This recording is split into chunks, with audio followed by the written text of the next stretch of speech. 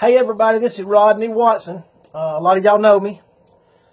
Y'all know what's going on, and so I want to take some time this morning and talk to you about the auction business and business in general. I want to talk to you a little bit about negotiating, competing, and most of my not business experience, but my experience at what it takes to be successful in business has come from the auction business, because in the auction business they teach you to compete. If you don't have a competitive edge with whatever you're selling, the chances of putting it up for public auction and being a success, if you've told your seller what you can do for them and you've set them some high expectations, if you don't have a competitive edge, you're probably going to have a mad seller. Alright? So I want to talk to you a little bit about if I was going to take certain things to auction. Let's just say you called me into your neighborhood and you had a house for sale. And it was an average house, not unlike the other houses around you. And you had a stadium in the backyard. Okay? And you convinced me, or was trying to convince me, that your stadium was going to give you a competitive edge and that I should be able to get you top dollar for that stadium and that I could draw a crowd because you've got a stadium in your backyard. Okay? Well, I'd look around the neighborhood and I'd say, yeah, this is an average house. 3 bedroom, 2 bath. It's a nice house, but it's got a little shutter hanging off there, and a little rough area in the backyard back there needs to be cleaned up. But it's all in all, it's competitive on an average level. But they do have a stadium. See, I have to go back as an auctioneer and make an auction plan. I'd be sitting at this at my desk, and I'd be saying, they've got a stadium. Well, I'd have to look at that stadium and say, well, what's this stadium good for? I'd say, well, it's good for drawing big crowds and playing ball games. And then I'd have to look around and say, well, where's the next closest stadium? Who are they competing with? And I'd have to look around, and I might find out that there's a bigger stadium, a better stadium, 100 miles away. All right? And I might also find out that it's a better neighborhood 100 miles away. A better place that people would like to come attend an event at that stadium, in that other person's house, in their backyard. Well, I'd have to put my proposal together as an auctioneer. And I'd have to go back to my seller and say, now listen, you've got an average house here. And you've got a stadium. But as of right now, I don't think it's a competitive edge for your house. You're still looking at common prices, okay, to get for your house, because I know where the next closest stadium is and who you're competing with. And I have to get buyers in here to buy this house in this stadium that's in your backyard. I have to get them to buy into this. I have to make my buyer believe that your stadium is a competitive advantage for them to buy in. And this seller's probably going to get mad because they got a lot of emotional interest in this. Okay, I've had this happen before with different stuff, but they really believe this stadium is a competitive edge. Understand, I'm trying to tell y'all something. Y'all just pay attention. But I'm telling you the truth about how this would happen in an out of the way scenario. So, but my seller could either get mad at me, or my seller could say, you know what, there is another stadium up the road. It's not really a competitive edge.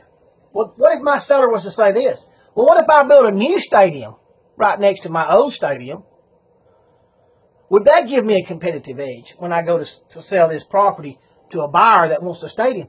I'd have to say no, because it's not about the stadium. It's about the average neighborhood. It's about the average customers you're going to be bringing to that stadium for the buyer of this stadium, who they can draw their customer from. And that other market over there where that other house is at and that other stadium is, they've got higher incomes. You've got a house here and a stadium in the backyard, but you don't have the incomes for your event creators, your event makers, your event producers, when they come here, they still going to be looking at the incomes of this average neighborhood versus the incomes in the areas where those other stadiums are built. All right? Now, me being an auctioneer, I'd have to tell my seller that. Of course, let's say I wasn't an auctioneer.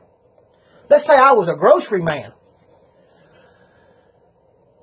And this seller could go down there to me as a grocery man and tell me that he's got a competitive edge.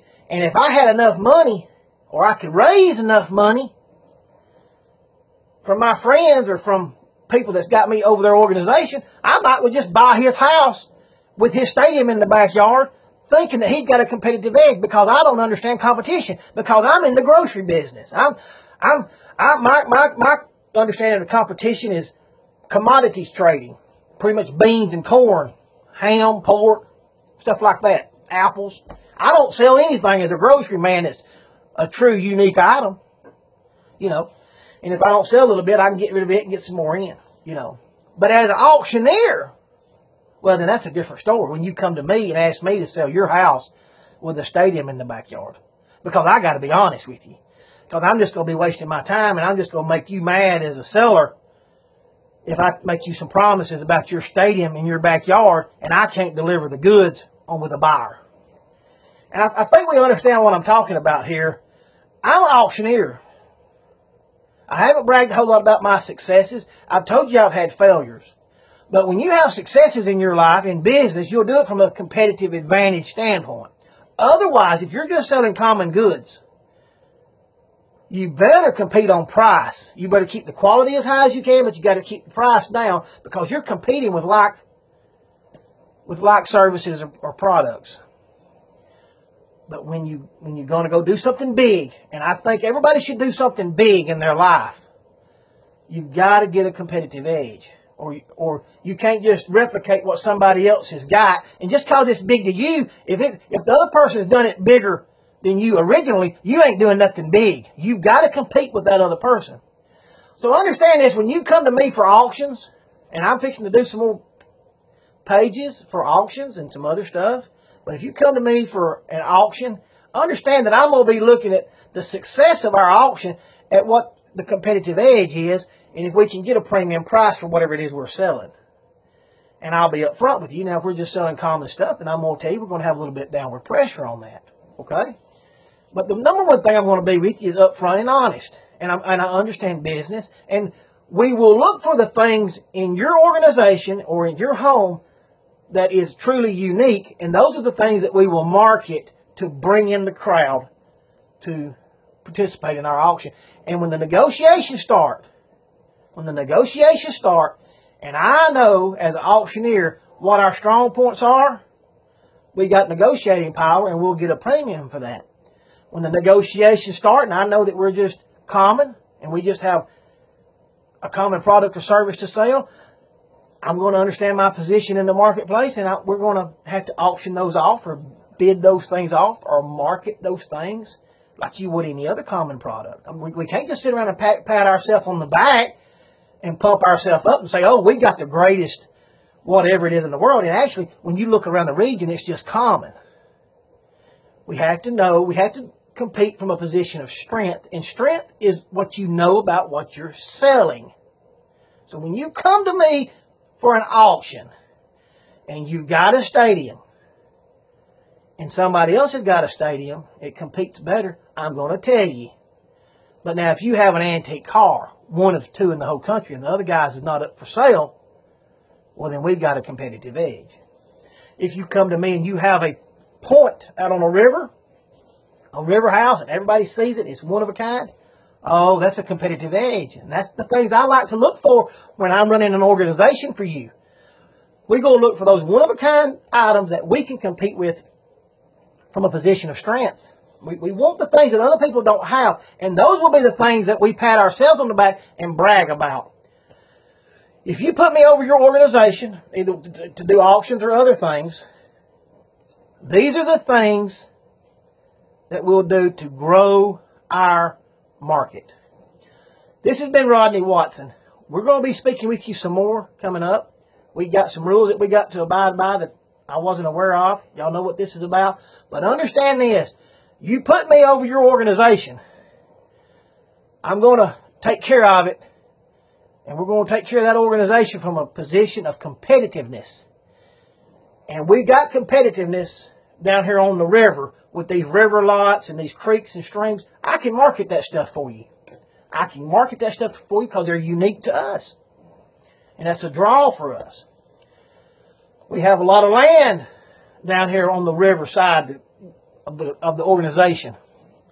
We have a lot of land. That's unique to us. We have a lot of new interstate coming through here. Like I say, I'm having a hard time explaining this to y'all.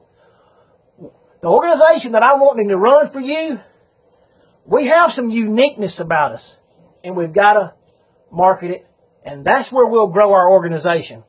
I hope you understand this today. I appreciate you taking my time. I can negotiate for you. I've been in a lot of negotiations. But we have to negotiate and compete from a position of strength. Thank you. This has been Rodney Watson.